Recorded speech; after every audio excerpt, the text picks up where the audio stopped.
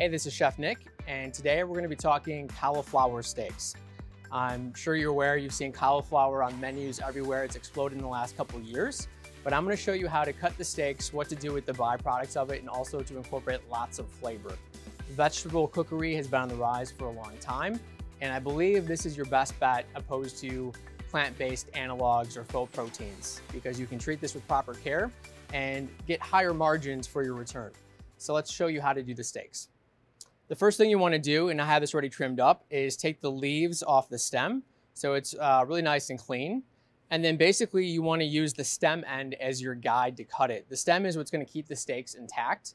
And without the stem, it's just going to crumble into florets and you won't have the steaks. So basically, we're just going to cut alongside the stem end here, keeping a flat hand. And this is going to be our excess. And then what you're going to have is basically one fat piece here that you can cut into two pieces if you're careful enough. And this would be your two steaks. And so you don't get a lot of steaks, obviously, out of one head of cauliflower, but you have to figure out ways to utilize the byproduct. So a couple things you can do. One would be taking these pieces, right, and putting in a food processor to make cauliflower rice, which is super simple. And it's something that we're going to incorporate into this dish today. Or it would be breaking these up into florets, right? And putting this somewhere else on a menu as a side component or a vegetable, maybe with a separate entree. But this you can charge more money for, calling it a steak and making that more the focal part of the dish. And then use these other pieces somewhere else throughout your menu. But that's the good way to be able to utilize it. So what we're going to do now is just very simply put salt and pepper on these and some oil, and then we're going to take it to the grill. And we're just going to let this go for about 2 to 3 minutes on each side just to mark them. And then we're going to apply a glaze and throw it in the oven to finish.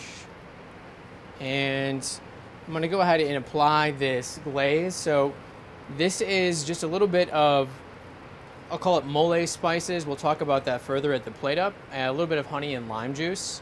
And this will give it some color and also caramelize onto the cauliflower. And this will go right in the oven and bake on as well. Okay, so now we have our cauliflower steaks out of the oven. They have a nice char on it. They've got that caramelization from the glaze that we applied. So as I alluded to, the glaze was really simply, these are what I'm calling mole spices. So it's chilies and some aromatic spices. There's some almond in there. Some things you would find typically in kind of a mole from Hispanic cuisine. And that's in there with the honey and lime. And we just quickly sauteed some of the cauliflower rice to incorporate that byproduct into that dish to reuse it and repurpose it.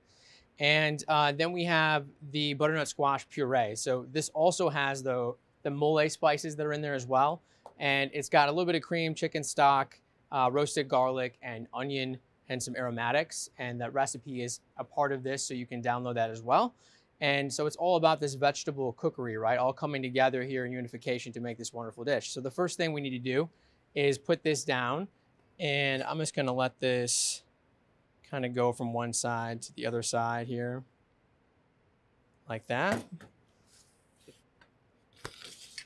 And then we're gonna go ahead and add our cauliflower steaks.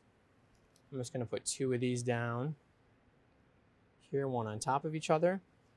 And then to kind of finish this and as a garnish, we've got a little bit of Parmesan cheese. You could use cotija cheese if you wanted to. But this grated on a microplane will make a nice kind of cloud of Parmesan cheese. And then for a further garnish, we've got just some strips of butternut squash that we dropped in the fryer just for a textural component. It'll add some height as well. Got that. And then if you wanted to, you could throw some more cilantro leaves down just for more color.